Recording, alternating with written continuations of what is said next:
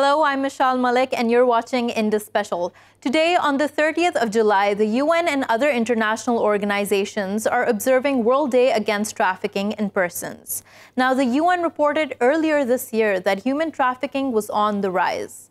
Another startling fact was that children make up a large number of those falling victim to trafficking. And as countless humanitarian crises erupt across the world, more and more people become vulnerable to exploitation. On today's show, we explore how widespread this crime is and how can communities help the victims. Joining us for this discussion today is Ms. Valeria Giannotta, who's an international relations expert. She's joining us from Ankara. Also joining us is Mr. Richard Thickpenny, the Deputy CEO of Ashley Community Housing, an organization which helps with the resettlement and integration of refugees. He's joining us from Bristol. Thank you both for joining us and welcome to the show. Valeria, let me begin with you. Now, for the viewers at home and for myself as well, please explain what human trafficking exactly is and what happens to the victims afterwards. Well, according to UN and the Palermo Protocol, human trafficking is strictly related to recruitment and transportation or transfer of vulnerable people from critical areas, and of course the spoiling of those people by criminals, actually, by human traffickers. It's mainly a problem connected to some critical areas where there are some informal economies or there are some warfare situations. Overall, it's a matter of international law, but it became a matter, along this refugee flow, it became a matter of national interest as well. Overall, any state has the obligations under international law obligation and responsibility to protect human rights. Therefore, the international law shapes the state responses in dealing with those human traffic issues. The UN agencies have even the responsibility to monitoring activities on human traffickers right. as well. Right, and sorry to interrupt here, but monitoring the crisis and monitoring the crime rate when it comes to human trafficking, how widespread is this across the world? Well, actually, there is a sort of difficulty in addressing the magnitude of human trafficking nowadays. What is certain that the major crimes are coming from critical contexts. That nowadays they can be rogue states, failing states, or warfare states as well. There are certain estimations identifying victims coming from 80 different countries nowadays, but it's very difficult to assess all those numbers together. Even because, as I said before, the collecting data in such a context where there are failing institutions or rogue states is not an easy task. Therefore, we need a more coordination, diplomatic coordination worldwide, and more monitoring activities along these international law, international organization as well. Right, right. Richard, I'm going to jump what Valeria just talked about here. And she said that there is difficulty in determining exactly how widespread this is because of the fact that it's not being reported enough.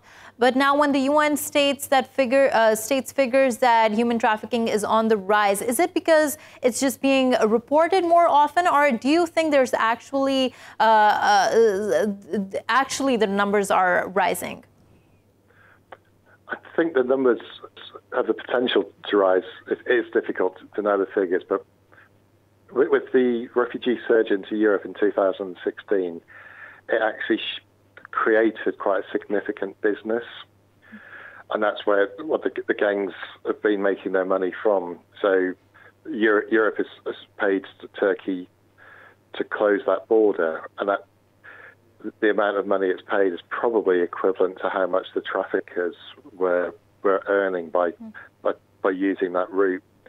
Similarly, Europe is now funding people in Libya to hold back refugees from Europe.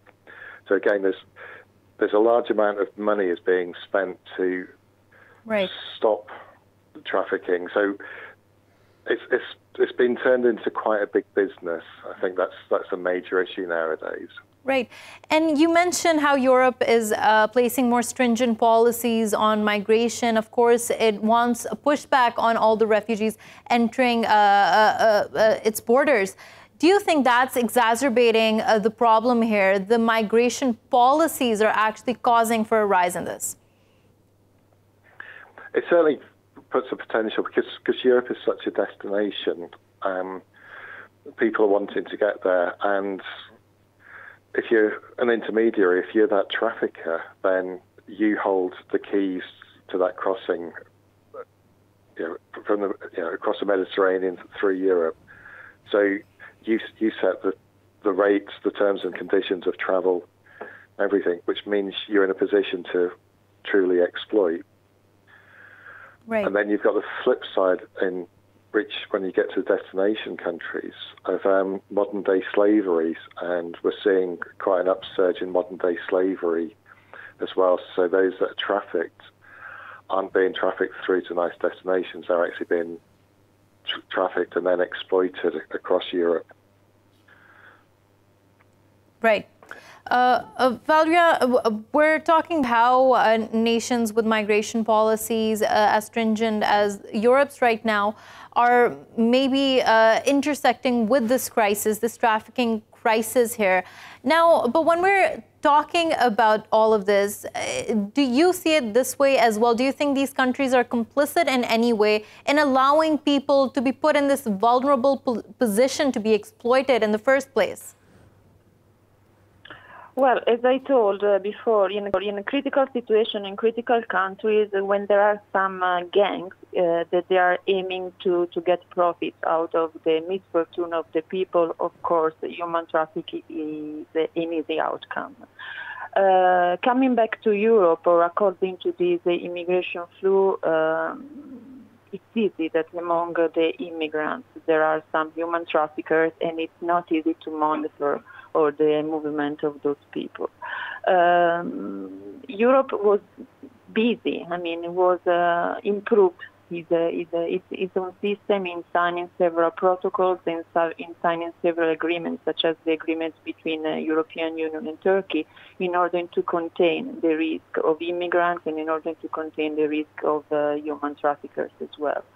Of course, at domestic level, we need an implementation of more border control policies and a better law enforcement in controlling the borders that are very often extremely porous of getting those victims towards our border and towards our country. Right, but with these border control policies, it could very much well be that people who actually are in dire need of asylum, who are desperate for refuge, they get mixed with those people who are criminals. Isn't that true?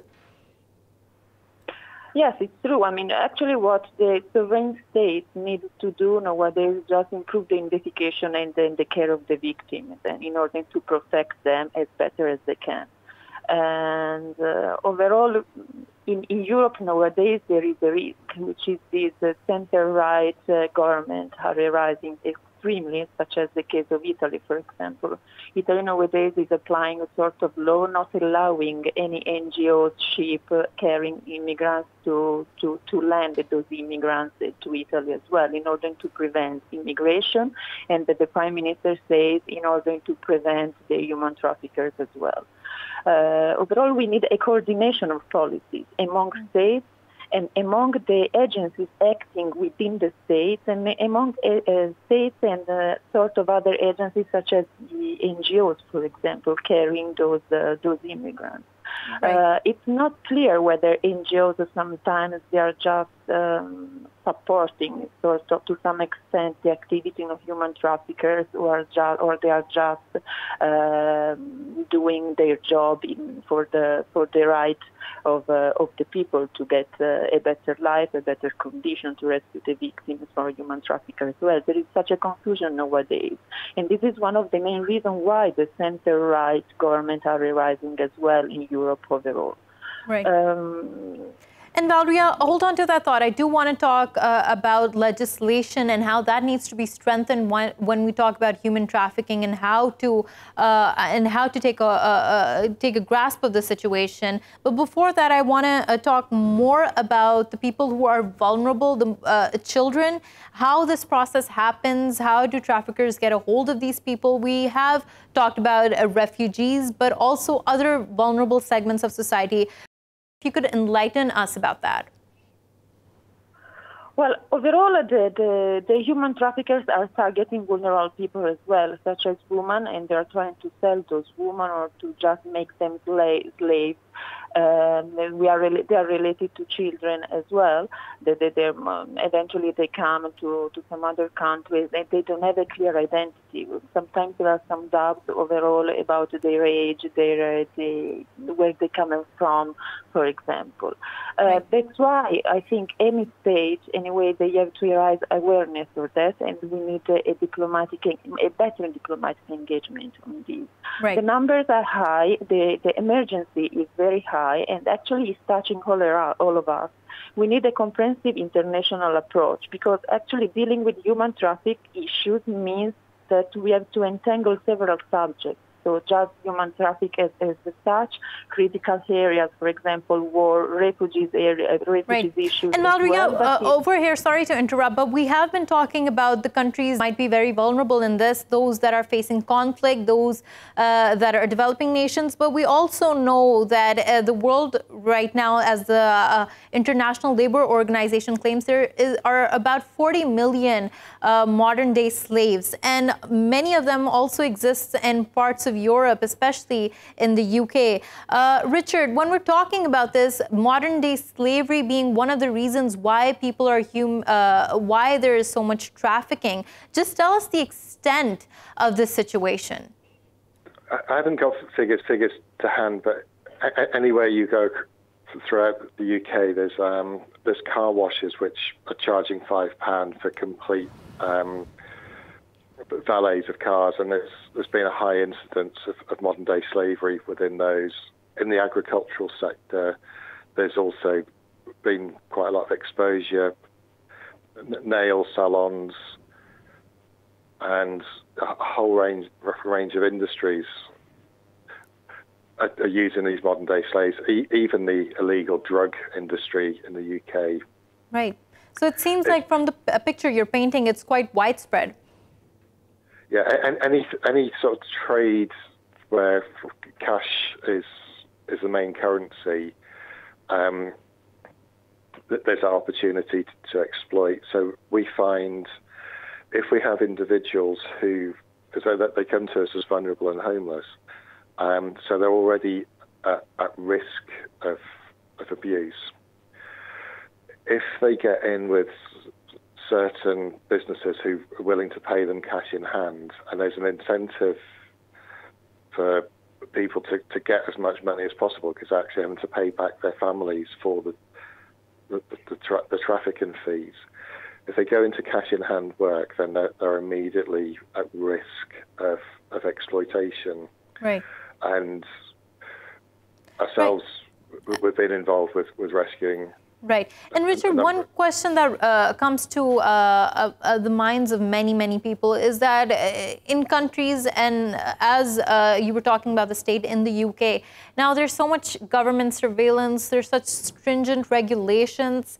How are these victims gone unnoticed? How are they invisible? And how can society work towards identifying those that are victims of human trafficking? I think what happened is it wasn't spotted. We saw like the sudden rise of hand car washers and other nail technicians, and thought, oh, this is a new service. And it's only after a number of years where legislation has actually caught up, where inspectors have gone in and found the first places that actually the legislation came in for the modern day slavery, and then there's concerted efforts by local authority. So it was something that was allowed to establish accidentally, and now it's retrospectively is being controlled. Right. And do you see the legislation being strong enough? Do you think that there are strong strides being made in that regard in order to counter this? The Modern Day Slavery Act has come in and it has given police and local authorities powers which they didn't have previously. And the publicity campaigns are now in place around it. So I'd see a decrease over the coming years. Right. Right. And on that note, thank you so much, Mr. Richard Thickpenny, for talking to us. Valeria, going back to you and talking about all these victims of human trafficking, and when it comes to legislation, do you think legislation allows for them to have a second chance at life? And we're talking internationally here, countries all across the world. What is their stance? Do you think they allow them to have a second chance, or do they criminalize them? Well, I think, as I mentioned before, we need more coordination among the international law and the national law. I mean, there are sort of differences between countries nowadays. There are countries such as UK who is performing very well according to containing human traffickers and taking care of the victims. There are some other countries that they are not that well prepared. So what I think that we need a better understanding, first of all, at international level, a more diplomatic engagement and coordination for a more comprehensive international approach. Of course, besides that... And on what front do you feel that the consensus is not strong enough? For example, there are countries such as the European Mediterranean countries that they are not so ready at bureaucratic level, and they are not even so ready in facing those immigrant emergency nowadays, such as some other countries. Maybe because they are the first offshore, the first landing point of the immigrant flow of human traffickers, maybe because like such a huge number of immigrants and human traffickers are increasing dramatically nowadays, but I think they are not ready. Otherwise, we cannot explain even this rise of center-right or sometimes extreme right groups, right? It's a sort of process towards the current trend of policies and at the global level, actually. Therefore, I think that we need a better approach, a better coordination, but besides that, we need to collect better evidence, to collect better data in order to targeting the more sensitive countries where those human traffickers are coming from and where those crew of people are coming, actually. After all, we need to improve the identification and to take a better care of the victim in order to prevent, again, to increase those numbers, in order to raise awareness of what's going on, and in order to apply sustainable policy. Right, and you're saying better awareness here. And Valeria, this is the question I put to Richard earlier as well. How can there be better identification of victims? And when we're talking about conflict areas, refugees, I mean, many of them flee their homes without paperwork. They don't have proper documentation. In this sense, how do you find mechanisms to tackle this issue?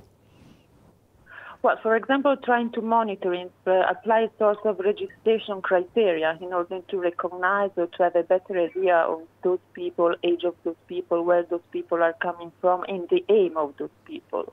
Trying to understand if they are coming with some money with them, what is the next target, if the country where they are landing is just the final destination or they are intending to go anywhere else.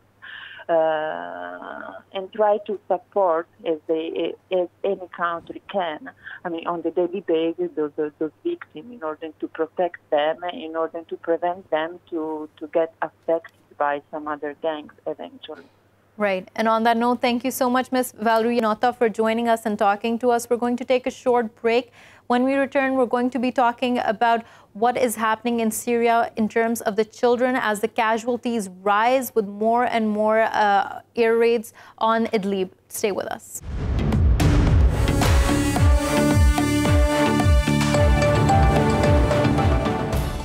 Welcome back to Indus Special. Now, the UN reports that in the past 10 days, more than 100 Syrian civilians have been killed, with 26 children being amongst the victims. It was reported that in 2018, a record number of more than 1,100 children were killed in Syria.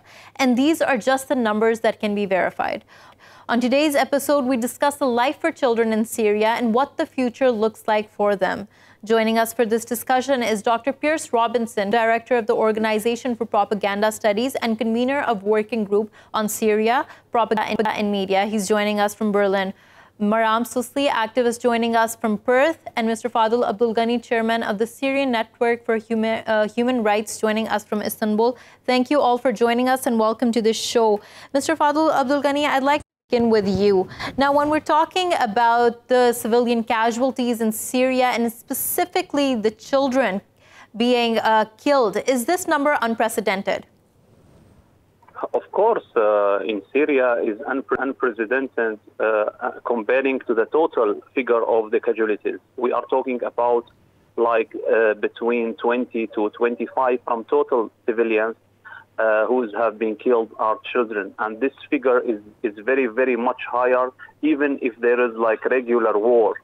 The percentage between children and women should not be exceed maybe 3%, 4%. In Syria we are talking about, as I mentioned, we have been following and focusing on the abuses against children and mainly the extrajudicial killing. That killing caused due to the shelling, and there is killing caused due to the torture, but mainly because of the shelling against neighborhoods, civilians' neighborhoods, shelling against hospitals, even schools. There is a lot of cases and massacres taking place in Syria against children inside their schools or inside their universities as well. So you would say that children are specifically being targeted?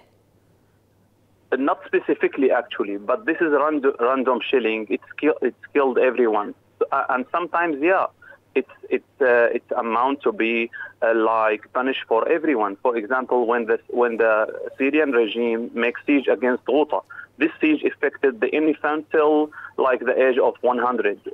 So it affected everyone. This is mass violation, actually. And this is similar happened when the shelling, so for example, when the regime throwing barrel bombs, this indiscriminate shelling. Sometimes they use rockets against schools or hospitals or neighborhoods. This is deliberated shelling. So this is when this barrel bombs throw against hospitals. Inside this hospital, children, women, civilians. So it's killed everyone. So the civilians have been targeted, but there is actually deliberated violation against children when the regime arrested children. The regime treated them similar to the adults, actually, and tortured them as well, and keep denying that they don't have children. But when the photo is coming out from the regime media itself, it's showing that there is children among the And what could civilians. The purpose of that be? When you are taking children in custody and making no differentiation between a child and an adult? Actually, there is a main aim for the regime, and we noticed this tactic and strategy to punish all the society. If the regime punish my child, I will be suffered, and the other also will be terrified. So terrifying the society, and also in order to make any type of prevention to make this revolution or uprising against him again. This is the regime aim actually in doing this mass types of violation, including throwing barrel bombs, using chemical weapons against everyone. When the regime used chemical weapons in Ghouta, this killed among of the civilians children. So this is actually mass violation. When the regime also torture and killed children due torture, we documented 157 children killed inside the center detention of the regime since the beginning of uprising. And Mr. Fadel Abdul Ghany, you're reporting the numbers here. How difficult is it to verify these numbers? No, this figure is the verified one. This is not estimation. We have database, and we share this database with the UN, with the High Commissioner, with the Commission of Inquiry for Syria. So this is actually not estimation. The estimation figure is higher than this. When we said that the regime, for example, is killed 22,488. For example, the Russian forces killed 1,875. The extremist group is killed about 1,000. And between ISIS and al-Nusra. The armed opposition is killed 900. The PYD is killed 190. Those are not actually estimation. Those are reflecting our database, which is cumulatively, we are documenting cumulatively through our team since 8 years till now. Right. And going back to the number you stated, before I let you go, I do just want to ask a little more about this number. The 157 children you said were in custody. What happens with them then? When the regime is arrest anyone, it keep them in very tight places. Actually, for example, a cell 3 meter by 4 meter, put about between 40 to 50 persons. So. Then there is no treatment, there is no cure treatment. If someone has disease or ill, there is no treatment at all. So the main cause of dying in the center detention actually is torture, but torture cause of the disease actually. So they keep him suffer till death. There is no cure, there is no treatment at all in the center detention. And when some ask for this treatment, send him to the military hospitals, they treat him worse than the security branches. So he wished to be back actually. So then when the newcomer arrested also again, their fellow colleague prevent him to ask if he get disease, prevent him to ask to go to the hospital because they know very well what will happen to him. Right. This is a tactic actually. Right. And on that note, thank you so much, Mr. Fadel, for joining us from Istanbul. Dr. Piers Robinson, let me move on to you. Now, you heard the figures that Mr. Fadel was giving out to us in terms of how many children are being targeted. And from what I gathered, he does, in fact, state when they're being arrested, being put into custody, and the fact that schools are being targeted, hospitals are being targeted. Children who are not players in the war are, in fact, being precisely targeted. Do you agree with that as well? Well, it's very important to remember that in all wars and all conflicts, civilians get caught up in these conflicts. It's extremely important that all sides and all combatants should adhere to international law and expectations on not targeting civilians. That's a given, and that's what should be happening. But we know in wartime that civilian casualties occur. Allied operations in Raqqa and Mosul involved large numbers of civilians being caught up in the conflict. And there's no reason to imagine that wouldn't be happening here as well. Of course, it's both sides. I mean, part of the rationale for the Syrian government operation at the moment is to move into the de-escalation zone because the de-escalation hasn't been adhered to by the groups, the opposition groups within that, and they have continued to target population. So the accusation of targeting civilians can readily be leveled at the other side, as it were, at the opposition groups.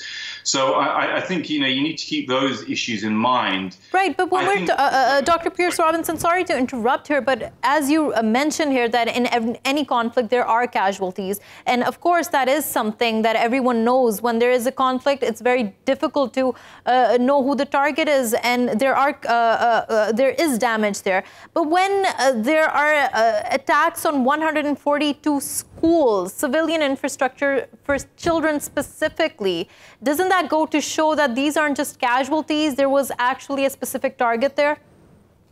Well, this is the thing that you cannot establish straight off. We know that the conflict in Syria for 7 or 8 years now has been dominated by extensive propaganda and, for example, opposition groups promoting particular narratives regarding chemical weapons, making particular allegations regarding civilians being targeted. Now, as far as all of the evidence that I have looked at is that it's simply not clear that the opposition allegations are actually correct. In the long term, after this conflict is over, I'd like to see a proper inquiry into the activities of all sides and people held to account. But at the moment, it's simply unclear, and we have to be extremely cautious about claims which are being advanced. More importantly than that, you need to, as with any conflict, think about what is exactly going on here in terms of the broader picture. We know that in Idlib, we know that ISIS and Al-Qaeda linked groups dominate. We know that that is Syrian territory. We know that the Turkish government is supporting and funding those groups actively as we speak. And so in that sense, I mean, any government or any state would be seeking to regain control of areas in this situation. These are parts of Syria, and they are dominated by Al-Qaeda and ISIS-linked groups, and they are being backed by foreign governments. So the fact that there's a conflict there is not a surprise, and I think it's that broader context which really needs to be engaged with if we're going to bring an end to the suffering of all of the people in Syria, in Idlib, and also in government areas. Dr. Piers Robinson, I do want to bring Maram Susli into this conversation as well. Thank you for waiting patiently there, Maram. Now, as Dr. Robinson pointed out here, that there are many factors that you need to take into account when you're talking about civilian casualties and the children being killed, and the figures that are coming out are murky. Do you agree with that as well? Absolutely. I mean, I think it's a case of selective humanity. You have these so-called human rights organizations that don't really seem to care about children because they're focusing the plight of children, using it as a weapon against one side of the war. I mean, in one of your images of the children that are injured being carried into the ambulance is Omran Dakhnish. This child that you're seeing now in your camera, he's actually part of a pro-Assad family, and his image has been exploited by the rebels, one of which was linked to the beheading of a 12-year-old boy. Now, the beheading of a 12-year-old Palestinian boy in Aleppo by the person who was taking this photograph of this child that is actually a pro-Assad child that found himself under a rebel-controlled area, and hence, they exploited and injured his family for their propaganda. Nobody really talks about the fact that it wasn't indiscriminate. These people beheaded the child on purpose. And I'm talking about the insurgency that the Syrian military is fighting. But unfortunately, the media is trying to make it all one-sided. They're trying to say that the government is intending to injure its own civilians, which is not going to be beneficial for the Syrian government because it's going to. All right, Maram, I've noted down your point there. But do you think when we're talking about all of this, and we're talking specifically about children here, and the reason for that is there's no way to politicize a child's death. You are saying that that's being done in this conflict, but do you think that children are still suffering in Syria in this regard? And do you think that there are casualties who are children, innocent children? Absolutely. I mean, they beheaded a 12-year-old boy. That was an innocent child that was beheaded. And I see that it is being politicized because otherwise he would be one of the children that you show in your images. But nobody talks about that because it's not convenient for the narrative. And the narrative is that the Syrian government is brutal and they're just killing their people for no reason without the understanding that Al-Qaeda is in control of Idlib. They are brutalizing people inside Idlib and outside Idlib. They are shelling but would that justify targeting civilian infrastructure in which you know that women and children are being housed? That's the claim, but there's no evidence behind that claim because the insurgents themselves are taking over civilian structures like schools and garrisoning them. And in fact, they've also been on record by the United Nations using children as child soldiers. I mean, these people don't care about children. They're using children as human shields. They're putting them in harm's way, and they're taking over civilian structures like schools and using them for military purposes. Right. Dr. Robinson, now both and Maram seem to agree on the point that the evidence is not exactly there. But our guest before pointed out that his organization has worked towards actually finding verified information when it comes to how the regime is treating children. Now, with all of these conflicting reports, whose narrative should people believe when they want to see the true picture? Or is there no way to make sure of what's happening? No, there is a way for people to work out in their own mind what is happening, to use their own judgment. But that requires people to think critically about the sources of information they're using, and also to think for themselves about the conflict as a whole. Now, for any objective, independent observer coming in to look at the Syrian conflict, it is undisputed now that the Western governments and its allies have been supporting extremist Al-Qaeda, ISIS-linked groups for many years now. Nobody disputes that. So if you start to understand what's causing the conflict, what is driving the conflict, you start to get a better understanding of who you might trust and who you might not trust. Now, anybody who comes in and suggests that this conflict is a straightforward, simple tale of an evil government against the population, that's a wildly inaccurate assessment, and it's a naive one. People can think for themselves, and they can think, well, what's really going on in terms of the bigger picture? Who are the primary aggressors in this conflict? And you know, so I have to say this apologetically because I'm a British citizen. It is certainly the case that the British government, along with the US and the French, have been fueling the conflict in Syria extensively for many years ago. That's a major war crime. Okay, that's an intervention against a sovereign state, and it's a major war crime which is not authorized.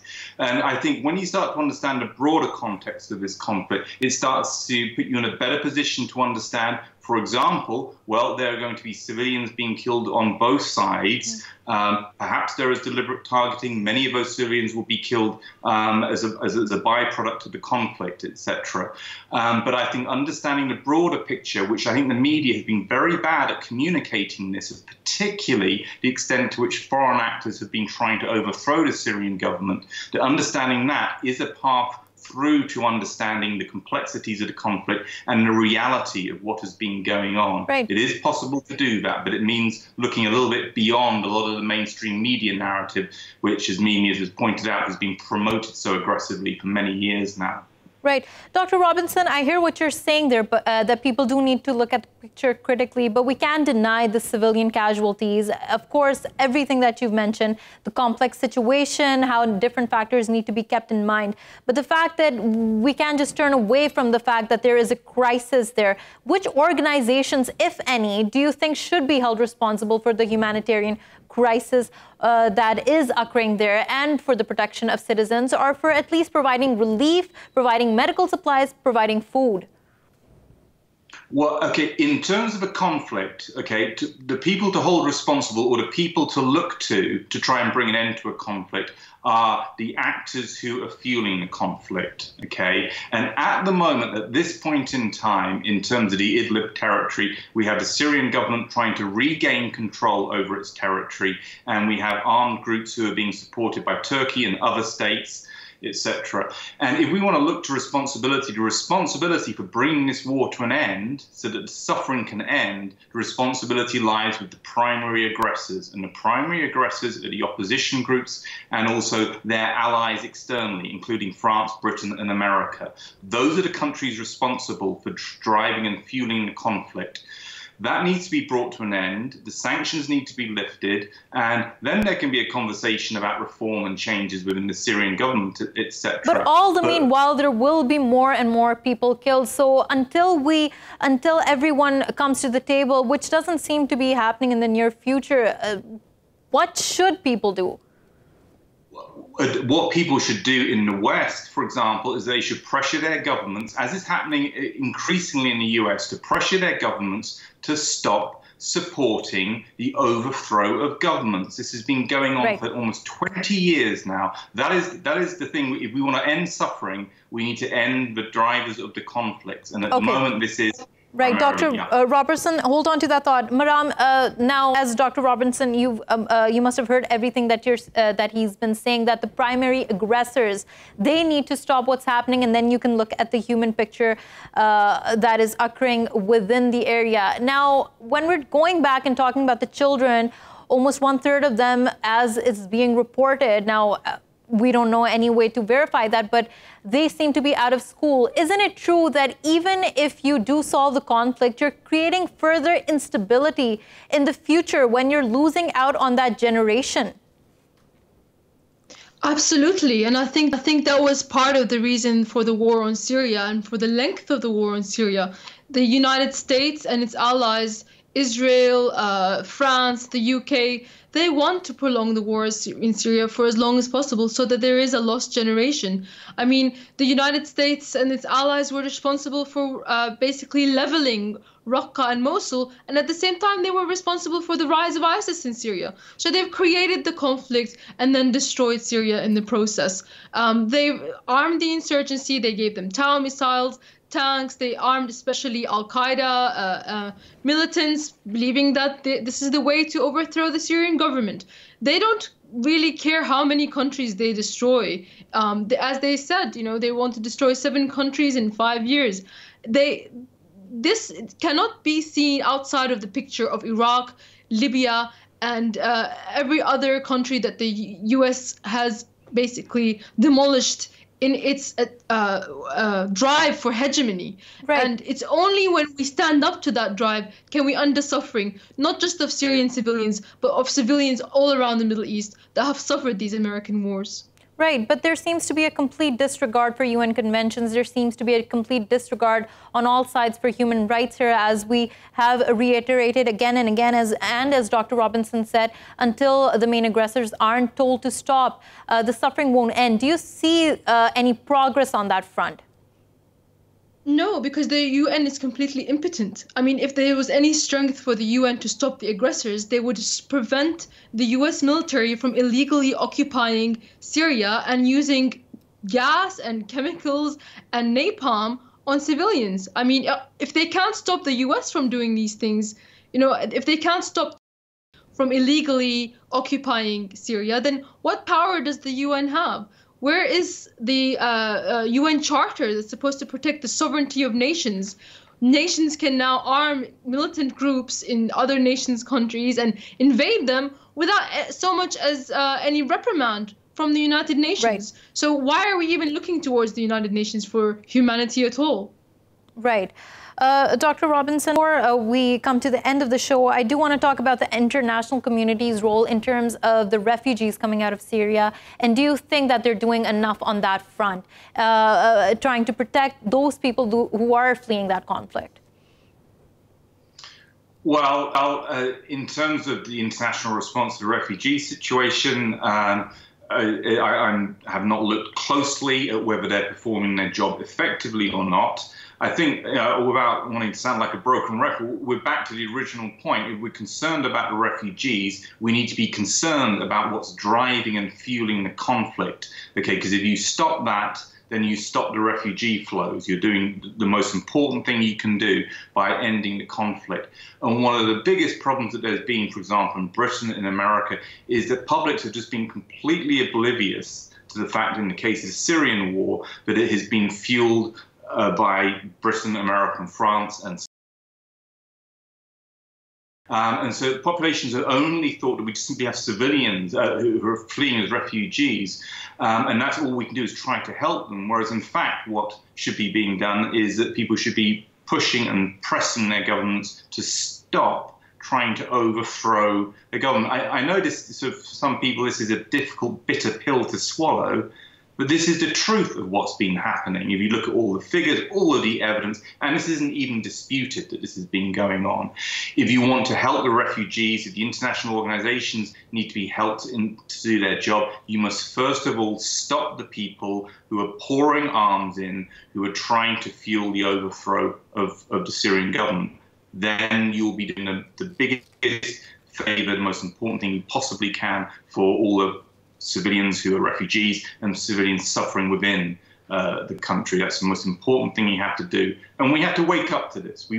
This has been going on long enough now. We have to wake up to this. And how is that wake-up call going to come? Because there is clearly conflict fatigue on all across the world. Now, we keep talking about this, and as you said, it sounds like a broken record at this point. But how is the international community going to come to that point of pressurizing their governments? Well, I think there is growing awareness within the West. There are political actors who are significant political actors who are becoming increasingly aware of this. I think in the international system, I think China and Russia are pushing back non-aligned. And on that note, thank you so much, Dr. Piers Robinson, for joining us from Berlin. And thank you, Maram Susli, for joining us from Perth. Thank you for watching Indus Special. We will see you again tomorrow with more stories. Till then, goodbye and take care.